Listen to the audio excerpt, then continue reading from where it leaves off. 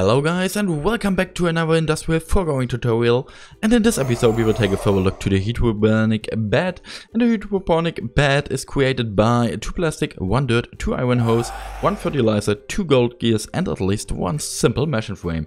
And the Hydroponic Bed you will need for that some ether gas, and the ether gas you will get out of a stasis chamber with a spawned river, which the stasis chamber will hold and freeze the river. And on top of the river you need to set up a fluid laser base with a purple laser lens inside of the fluid laser base to create out of it some ether gas. We will pump out the ether gas to this little tank. We can see we already created nearly 2000 millibuckets ether gas, and yeah, that's is how you can get some ether gas.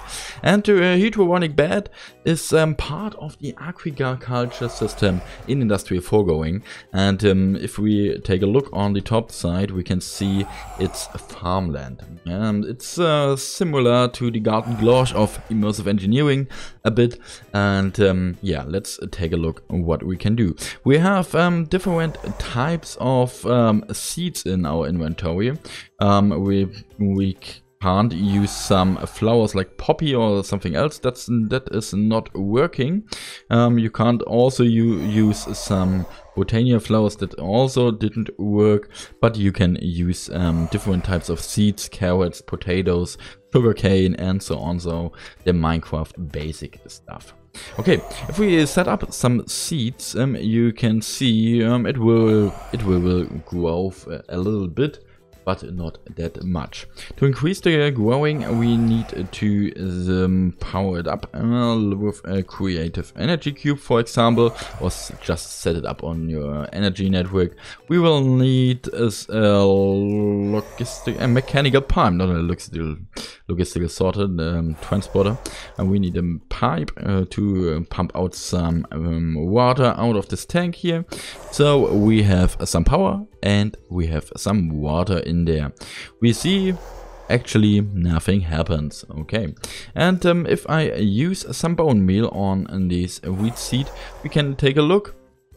Normally it should be that the Hydroponic Bed will automatically farm up these wheat seeds to create 1 seed and 1 wheat, but that doesn't work. Only if you put in some ether gas, it will automatically work. So we can see we have put in some ether gas here, and we can see that the wheat seeds are farmed up by the Hydroponic Bed. But you can also use the creative fluid tank like that, and you just connect it like this way. But make sure Make sure we call it here a gas, but Industrial Foregoing has no gas support, so at least it is a liquid in Industrial Foregoing.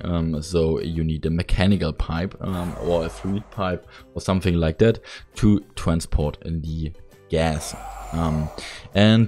Yeah, we can see our Hydroponic Bed is working. We have pumped in some ether gas, and we are working. We are growing up, and it's a fast machine to grow up some some wheat or potatoes or something else.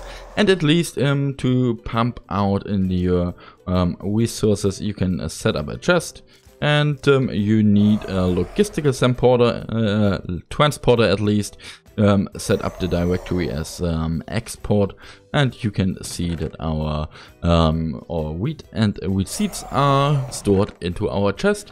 So maybe you could replace this chest as your inventory system or something, or storage system or something like that. Yeah, that's all to the Hydroponic Bed. I hope I could tell you something about it. Thanks and bye.